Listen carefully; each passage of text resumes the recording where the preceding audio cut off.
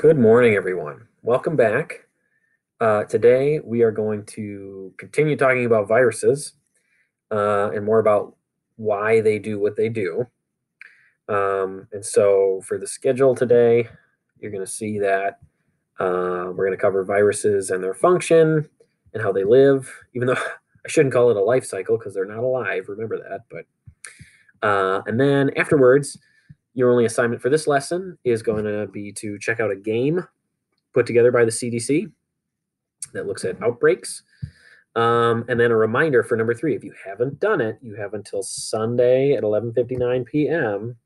to complete the Unit 6 test, which is a multiple choice Google form. You only get one shot, so make sure you have enough time when you're doing it, that you'll have enough time to complete it, because once you start it, you have to finish it. And again, get that done by Sunday evening. All right, but for today, let's jump into more about viruses. So hopefully you got a chance to look at the coronavirus video to learn more about like why it's causing such problems, specifically like respiratory problems in hospitals and why we need these ventilators. And hopefully you got a chance to look at those projections and those models. It'll be interesting to follow them over the next few weeks because those are constantly changing. So I encourage you to look at that data like day to day or week to week. So anyway, gosh, viruses. Okay, so last time I believe we made it to about here. We talked about viruses being infectious, that they have multiple parts, sort of a protein body, and inside there is the genetic information, which is either DNA or RNA. But, just a little bit more detail, like why do they have these structures? Well, they need DNA or RNA to copy themselves. That'll be clear later. The protein is more for protection, because believe it or not, your cells are trying to kill the virus as it invades. And so that's kind of almost like armor. They usually behave as like a parasite pathogen, and so they have a host. We are the host. They have to infect a host to copy themselves. And kind of reasons why they're not alive is they don't really have their own metabolism. They don't create wastes. They don't reproduce without help from other cells. And they can't do any of this stuff on their own. So that's kind of why we consider them to be not living. But you might be thinking, okay, well, are all my cells at risk? What can a virus attack and what can it not? Viruses always attack a specific host cell. And so they're definitely geared towards specific cells and specific organisms. Like the coronavirus going around right now started, they think it might have started in a pangolin, which sort of looks like an armadillo. But somehow, basically a pangolin got the flu, and then, we got the flu, and it's called a zoonotic virus. It's very complicated, but basically the virus evolves to be able to infect either the animal or a human. And once that happens, then it can just infect humans. But to take another example, rabies. Rabies can infect humans, but it is only specific to brain or nervous cells. So it's not just like your gut cells or your skin cells. And this is all because viruses have specific pieces, and so do our cells. And those pieces have to match like a key in a lock. And we've kind of talked about this concept a little bit before, but on the right, you see a virus linking up with a cell, and it has to have sort of the right key to fit the right lock. But we'll zone in on that later. So just one that I mentioned last time, the T4 bacteriophage, that only infects bacteria. And it has just the right parts to do that. And so, this concept is very specific to the type of virus and the type of cell that is infecting. And this is a throwback to when we talk about cells with surface markers or receptors. The surface marker on a virus has to match the receptor site on the cell. And it's like, shapes fitting into another shape. So like a circle has to fit a circular, or a pointed end has to fit a pointed receptor. The part on the virus is called an antigen. It kind of generates antibodies and antibody response in your body, which we'll talk about much later. But the antigen is on the virus. Okay, so antigens are surface markers on viruses. They can be spiky, they can be round, so to speak. They can be all manner of geometric shapes. But they have to be the right one to get into the cell. So what are the differences between these viruses and cells? Well, viruses can have DNA or RNA. Cells usually have DNA and RNA at some point. Viruses have a sort of outer shell called a capsid protein, whereas cells maybe have like a cell membrane or a cell wall if you're a plant cell. Viruses don't have organelles. Cells do. Viruses don't have any cytoplasm. Cells have that jelly-like fluid cytoplasm inside them. Okay, so there's some major differences. And that's kind of summarized in a chart here if you want to look back at it in the notes. I did post all of these notes and the notes for like the next month or whatever on Canvas. You don't have to look at them, but they're there if you want to go over any of these specific slides. They're all in there. Okay. Just see the Unit 7 module. That's where all this stuff's going to be. Or, yeah, Unit 7.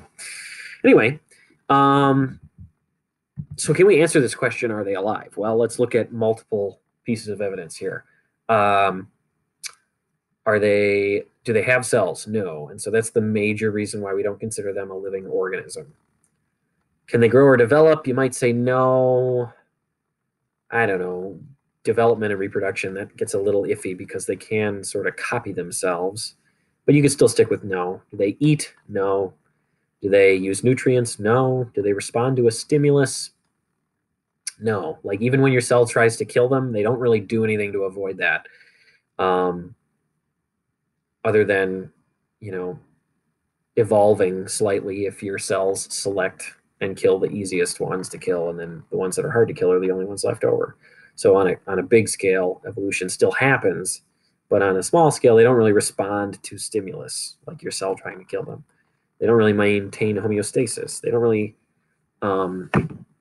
adapt on the small scale, but over time, they can adapt to their environment. Like they can mutate, they can evolve. Again, that's on like population scales, not just like the individual host that they're infecting.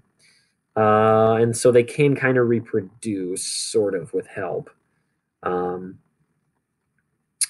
So they can't do that on their own. So we still don't consider them living. They do share a couple of characteristics though. So that's kind of the main takeaway. So, they have genetic material and they change over time, but are they living? No, is still the consensus. But they certainly have been struggling with all living things since the beginning of life. The best guess is that they've been there, maybe as long as 3.8 billion years when the first single-celled life was starting to develop on this planet.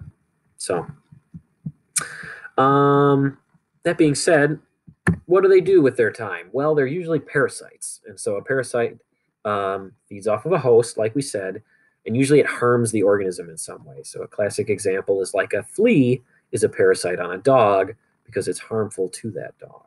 Viruses are parasites on humans because they are harmful to them when they infect them. And as they are parasites, they take over cellular machinery. They take over your cells and use them to reproduce themselves and make us feel sick kind of at the same time. Viruses are called pathogens. And so a pathogen is anything that causes a disease that includes other things like bacteria, protists, fungi, but viruses are this one huge category that we're talking about now. We'll get to the others much later. Viruses have sort of two phases to their life. They have like an infectious phase, and they have a sort of dormant phase. Depending on the virus you're talking about, the length of that phase might be different. So we're usually going to focus on the active phase, but Some viruses are very dormant for very long periods of time, like HIV, human immunodeficiency virus, is usually dormant and like inside of a human without doing much for years, whereas like the flu is pretty active right away. Those are referred to as lytic and lysogenic infections, but we're mainly going to look at the lytic infection. And so here's a bacteriophage, um, just a virus attacking a bacteria. And here's what happens actually. We start here, like we've got a virus, it locks onto the bacteria, it injects its DNA, makes copies of itself, and then eventually like self-destructs the bacteria and causes it to spread its copies throughout more bacteria. So again, there's sort of two phases here. We're usually going to zone in on the lytic, and especially with coronavirus, we're focusing on the lytic, the rapid growth phase that makes people sick. And so I will say that, like with the coronavirus specifically, it seems that people have symptoms or are, let's put it this way, people are capable of infecting others for a period of about 2 weeks.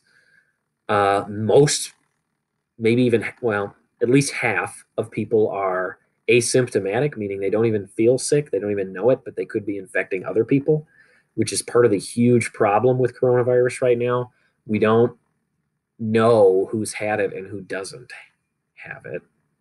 And so that's one of the tests that the government is going to be developing, is to figure out if you've had the virus. And we'll talk about how you might measure that in another video. But now what I want you to do for homework is I want you to look at the CDC website that I'll include a link for, which the Center for Disease Control put out this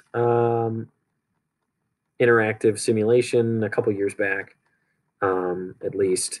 And it's kind of interesting. They have you, if you click on some of these things, they have you try to figure out what's going on with an infection and how to solve the case, so to speak. So it's kind of like you're, in the FBI or something. This one over here has to do with the Midwest. So, you might click that and try and figure out what's going on. So you've got a mission, there's some conditions, except you might have to do a little bit of reading. There's clues, tips, things you can click on. And then at the bottom here, you have to answer the question. It's sort of got A, B, or C. You got to pick one. And if you did any reading and you're putting things together up here on how the disease is spreading, you should be able to answer correctly. And then by the end, hopefully you figured out the cure. There's a whole bunch of these to try out. Some of them are maybe more difficult than others, but I encourage you to try them all if you like, just to get some exposure to diseases and how they're spread. Because this is the kind of stuff that people are doing right now to try to cure, well, not just cure, but stop coronavirus. And so, yeah, check out this link, please, for homework, and we'll see you in the next video.